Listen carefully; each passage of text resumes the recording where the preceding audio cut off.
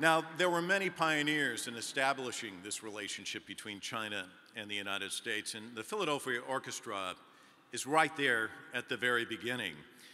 In 1973, they went to China and performed. It was the first of many visits, and when the pandemic ended, the orchestra returned to China in November to celebrate the 50th anniversary of that first tour.